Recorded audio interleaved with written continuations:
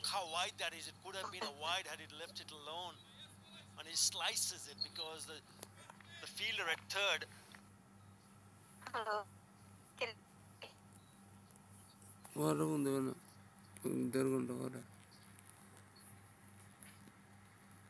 Shot was on for Lichut Kumar Das. Look how wide that is. It could have been a wide had it left it alone. And he slices it because the fielder at third. A very wide delivery. Witt punished by Talukdar, who continues to make merry in the power play. It's a boundary to close the second over. It's 14 for 1.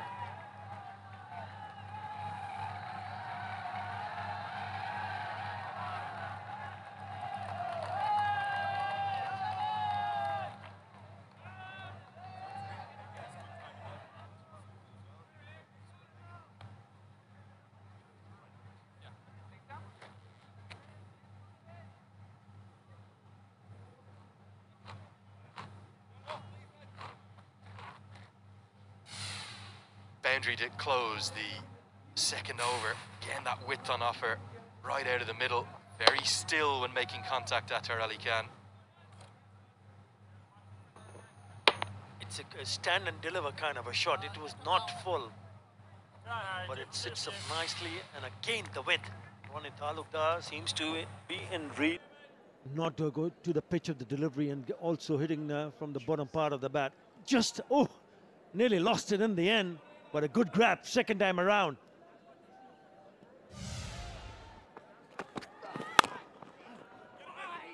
Change in bowling. Curtis Camphor replaces Mark Adair, who hasn't bowled much in the T20 series. It was towards that man who's really been in action, isn't he? It's a deep backward point as opposed to a deep third.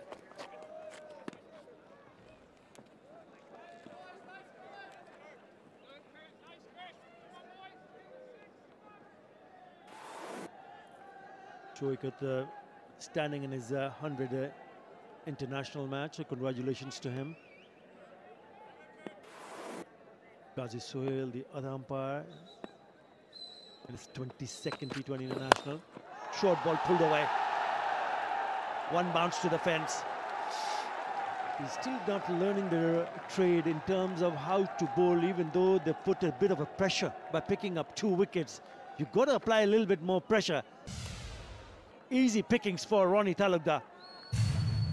Maybe just a little surprised that Mark Adair didn't continue. Picked up a wicket in his first over. He's probably the Irish bowler that generates the most movement, whatever movement you do. Man out there. Gone. And that's number 3. Ireland have picked up 3 in the power play. And that bowling change has worked. Curtis Camphor strikes, and it's Adair that takes the catch. Ireland definitely on top now.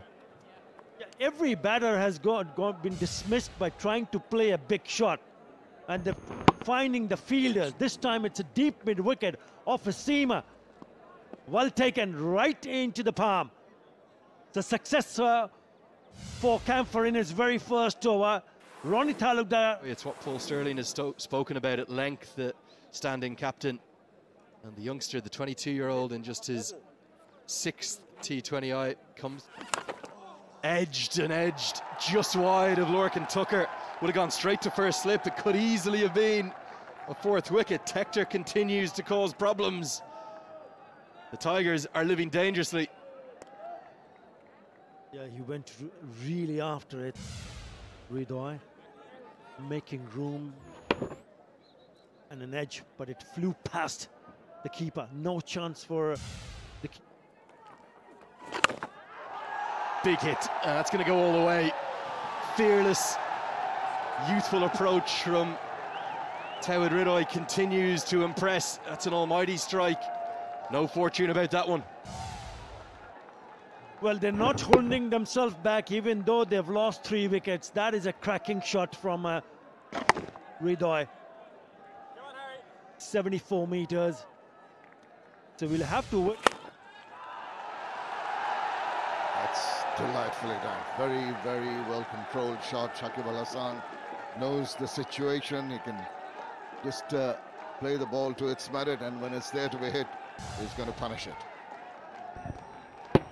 There is the width. That is what Ireland want to avoid. Width. Shakib Al Hassan will punish you all day. He drags that straight to the fielder. Once again, it stood up. Shakib Al Hassan trying to get a move on, and no problems. Another wicket down. Bangladesh in a whole lot of trouble. Well, they may hold their heads. On another day, in another international, Shakib hits this over mid-wicket for 4, for 6. But this time, he picks out mid-wicket. Adair has his second. Ireland have their 4th. And for the first time in a long time, Bangladesh are in trouble at 41 for... In the domestic circuit, just into his 15th match. He's got his work cut out. Best of 31, not out. Coming at a... right-hander. It's wide of off stump, and it just keeps turning away from him. In the end, presents Harry Tector with a very simple catch at mid-wicket. Yes, Paul Sterling, you are on top, as Tawad Ridoy goes for 12. They're in a heap of trouble. 41 for 5. The debutant, Rashad Hussain, comes in. And he should know a bit about the bowling himself. Yeah, I hear a lot of people saying an approach needs to change, that approach needs to change. But this was spoken about in previous internationals. Well, you can see they're going to continue in the same vein. What a clout that is. That is struck superbly right over the top. 7 overs have been completed. It's 47 for 5.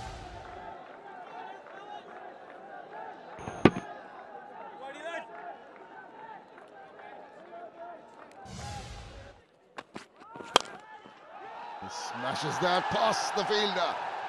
That is a superb shot. It's not a freaky shot, it's not a risky shot. Really clouded that and went along very quickly to the boundary. It's just a slap, isn't it? And it's not a off drive or a square cut. 15 love. It's the strapple, the straight pull. I know that they've told the world they're going to play.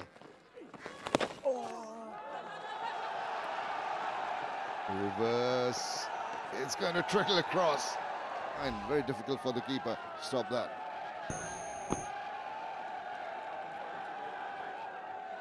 $61 for 5. And he's cleaned him up first ball.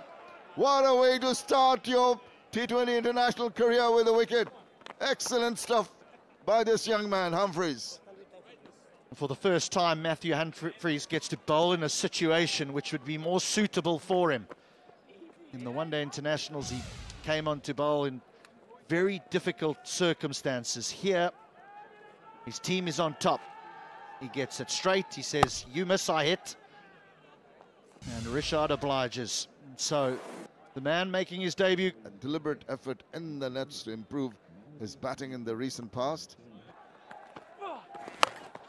He's swung his bat. Now that's going in the air. There's a fielder lining up, and he's caught him. That is not the right approach. Throwing his bat straight away. And Bangladesh, well, I think they've become a little complacent in their attitude, and it's not working for them at all. Well, it may not be the right approach, but this is the approach that they're taking. This is what Bangladesh feel will take them forward in global cricket, particularly in this format of the game. But this young man has his second, and Tuskin, he doesn't trouble this. Just feel that just the wicket's falling. Decision not out. Pitching outside the leg. Go back to on field. Ghazi, you are on the screen. Stay with your... That's a cracking shot. That was full, and he's taking advantage of it. Down the ground, through covers for 4.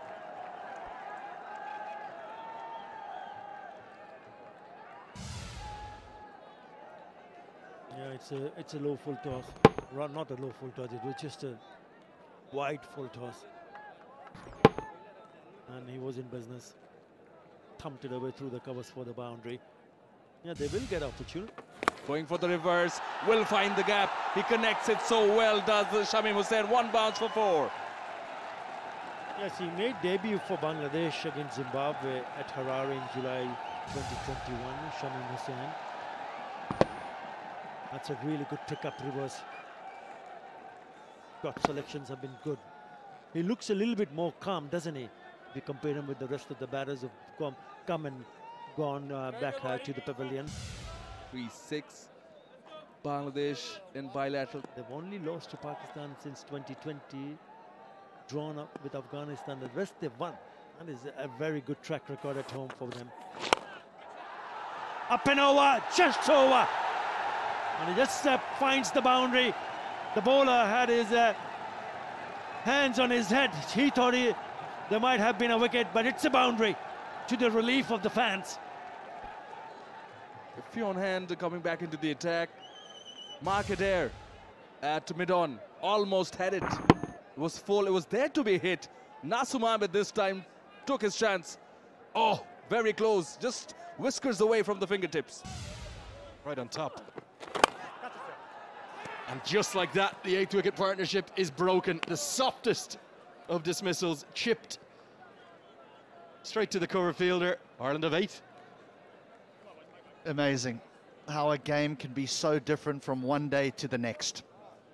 A couple of days ago, this would have just missed extra cover and raced away for 4, but now it just finds the safe hands of the Irish captain, Paul Stirling. So Nasum Edged and taken. Adair strikes. Going to be a long way to 135 now. Just 1 wicket needed.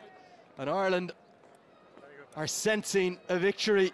And the crowd silenced. That it will. That it will.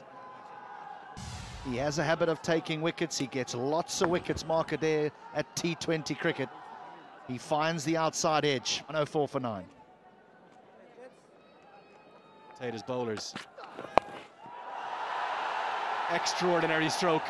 Shot of the innings, maybe shot of the series, in fact. It's a switch hit, a reverse scoop, whatever you want to call it. It's gone all the way for 6. Well, the wickets column has said to Shamim, it's time for me to show you the type of strokes that I do have. What a shot this is. Not only skillful, but brave.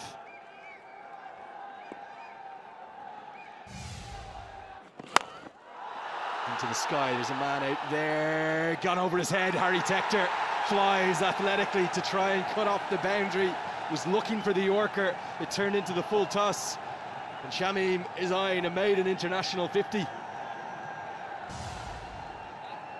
Just been praising him.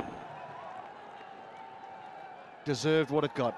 Didn't middle it, but got enough. Over his shoulder and put down. It's going to run away for 4. It is going to be that maiden 50 for young Shamim Hussain, 22 years of age. What a time to do it. The back's against the wall. A critical innings. He's given the Tigers a real chance. He stood man alone today. Given an opportunity to show his hand, and he's doing just that. It just gets away from Humphreys at short fine leg. He should hang on to it, though. He should hang on to it. Out towards the man and taken. Fionn Hand leaps with delight. He's a real cult hero for a reason. He'll always give you 100%, Fionn Hand.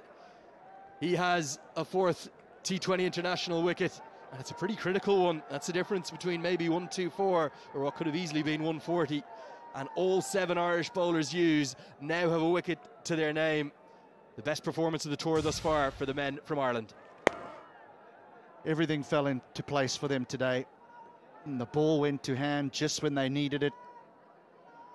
And you rightly point out, a critical wicket. If that's a big over, that would be quite tricky. Now they just need someone to take responsibility, get a half century, an unbeaten 60, and they should have their first victory.